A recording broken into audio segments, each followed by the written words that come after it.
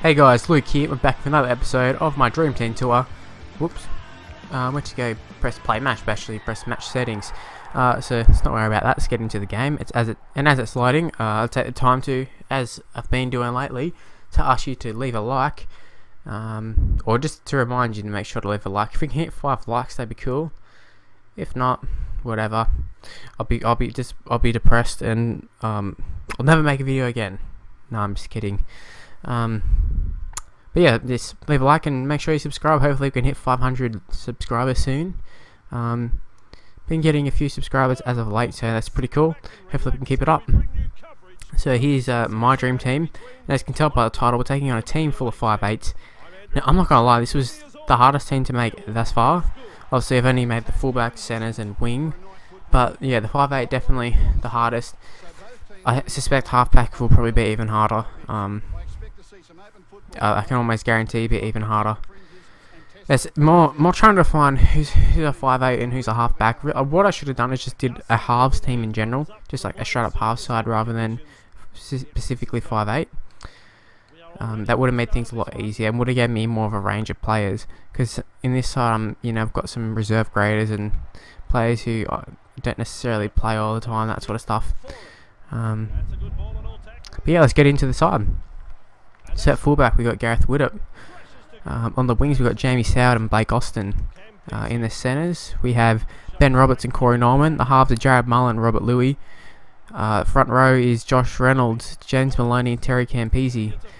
Second row is Kieran Foran, Braith Anasta, and the lock is John Sutton. And the bench is Aiden Sezar, Daniel Holdsworth, Chad Townsend and Thomas Leuluai.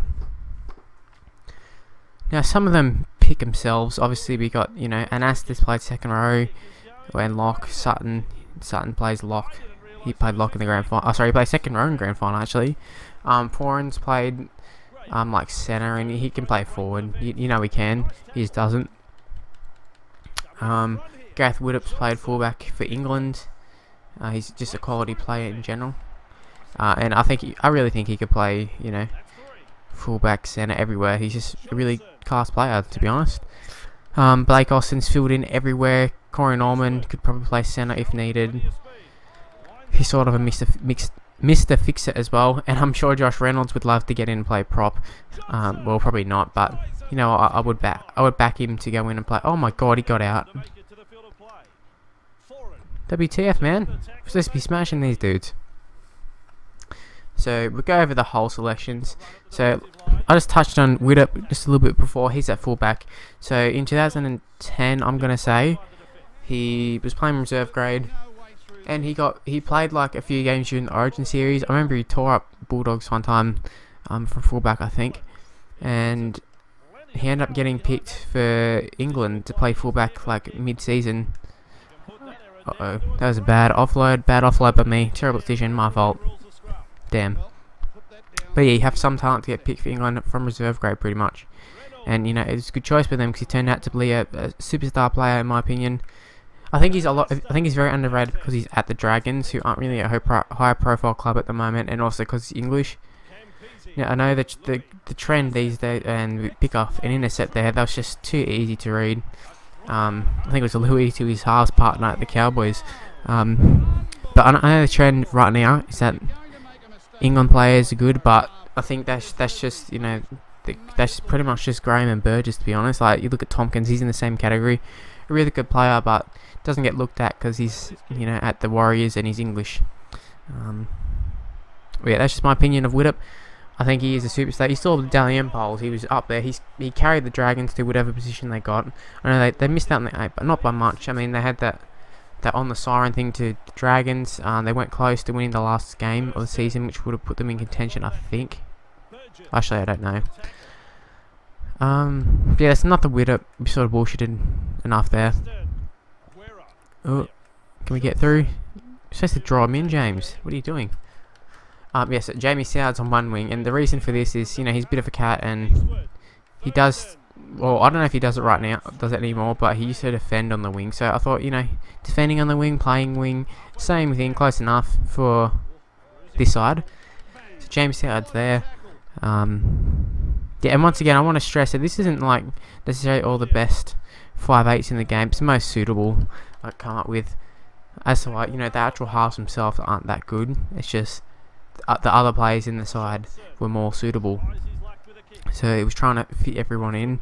And also, yeah, like, we could have put Carney in, but didn't really want to because he's not playing. I'm sure there was some Super League people that we could have put in as well, but I don't really know enough about the Super League to include them. I mean, I can look at their stats on here, but, you know, there's a lot of people whose stats are very inaccurate. On this game, you think Aiden Guerra was some reserve grader, so that's just something to look at. So yeah, Jamie Soward, he was one wing. The other wing was Blake Austin. He's played everywhere. I think he probably has even played wing this year. Like I said, he's played everywhere. He played fullback, 5'8", hooker, second row lock, coach, everything. Oh, great ball. No, it wasn't a great ball. Yeah, so enough of that. Ben Roberts, he's played centre before, and I think he'd probably be a good centre. He's got good footwork. That's probably his strongest point, and he can put in those little grubbers in that, you know, you see Jamie Lyon and stuff do that. They work really well, especially he does this weird sort of grubber that bends, and it's so effective if he does it.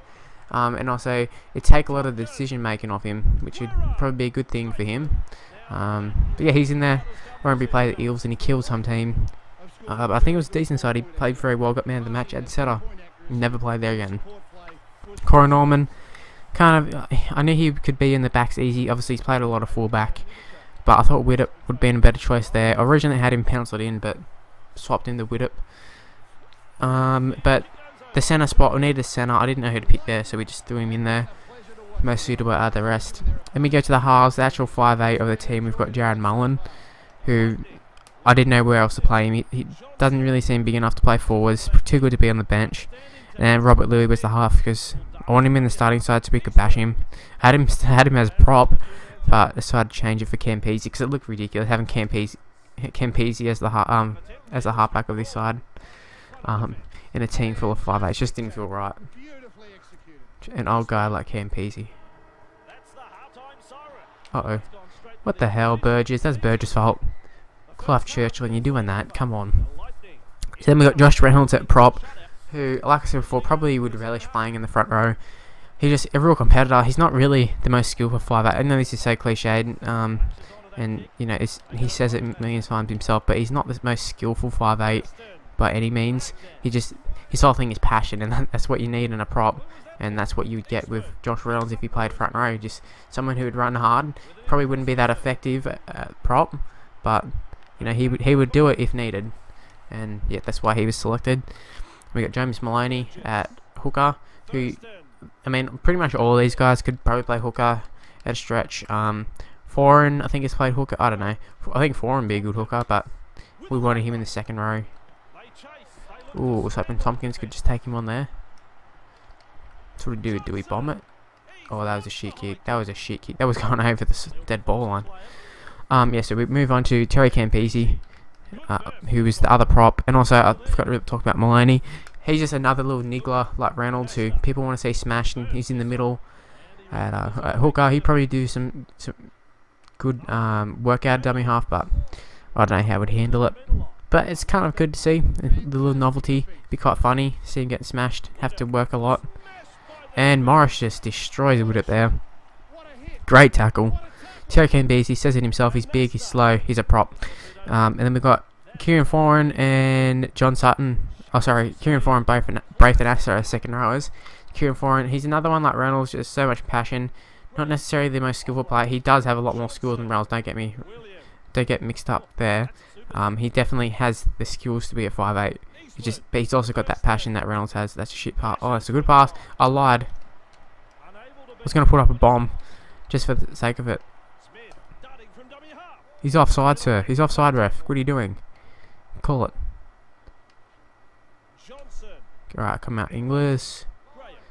Wow, they're defending very well. For a team of 5'8", they're defending extremely well. Alright, Hainsey. And Austin takes it over Jarrod Hayne, as if that would happen. Well, it probably could. Yeah, so Kieran Foran, I think he's self-explanatory. He's so tough. He's just a footballer. Like, he could play anywhere for sure. I think he even played centre when he first came in. Don't quote me on that, but if someone can look that up and leave in the comments, that'd be awesome. But I think he did play centre at some stage for Manly when he first debuted, I think. Then we got Braith Anasta, who I think he played lock definitely for the Bulldogs at some stage. I don't know. It wasn't. I don't think it was a permanent move or anything. I think they were trying to move Thurston in. And also for the Roosters, he played a little bit there too. So he's in the forwards, but I thought Sutton was the more suitable thing for lock, because Sutton's, you know, he's played lock a fair bit, as well as playing 5'8", obviously. We could have put him in at second row, considering he's, you know, won a grand final playing second row, but I thought he was more suitable for the lock position. And then that's all the starting lineup done. The bench isn't really that big of a deal, to be honest, because it's just a bunch of random players, random 5'8s that we put in there. So we've got Aiden Sezar, who, you know, he's a good player. He's probably the most solid out of these guys, the biggest one. But yeah, he wouldn't really fit into the forwards. He wouldn't fit into the backs. He's just a half. He's probably more of a halfback than a 5'8. But you know, he wears the number 6 every week for the Titans, and that's where he is in this side. Well, he's not wearing the number 6, but he's in a 5'8. And then we got Daniel Holdsworth. Todd Carney probably would have been in this side, but it's just the fact that he got sacked, and I didn't feel it would be right to put a sacked player in this side. So we ended up with Daniel Holdsworth. We got DJ, another former Bulldog. I know exactly how Holdsworth plays, and you know, on his day he's an alright player, just so inconsistent, and just, I don't know, he probably just doesn't have it. You'd think by now he was going to be, if he was going to be something good, he'd be it by now, but he hasn't. But he's in this side, and he must be an alright, because we're only up 12-0. I mean, to be honest, we should have been up by so much more. And then we have got Chad Townsend, who I think is pretty average, but they kept getting picked at the Warriors. What a tackle. It's probably more due to the fact that Leuluai, who's the last bench spot, he was just injured all the time. That's probably more the reason, I would say. But you never know. Oh, Graham doesn't get there. Thought for a second Norman was going to go length of the field. So as it's coming to end the video, I'd like to say if you can leave a like, looks like we're going to win 12-0, unless something happens in intersets maybe. But yeah, if you could leave a like, that'd be cool. Like I said earlier, if we can hit 5 likes, that'd be great. Also, make sure you subscribe to the channel. I'm trying to hit 500 subs. What a way to finish it, tackled in goal. But yeah, that's pretty much the end of the video. Like I said, if you enjoyed it, hit the like button, subscribe to my channel, and I'll see you for the next episode, guys. So I'm not sure what that is, probably halfbacks, I'd say. Alright, see you guys, bye.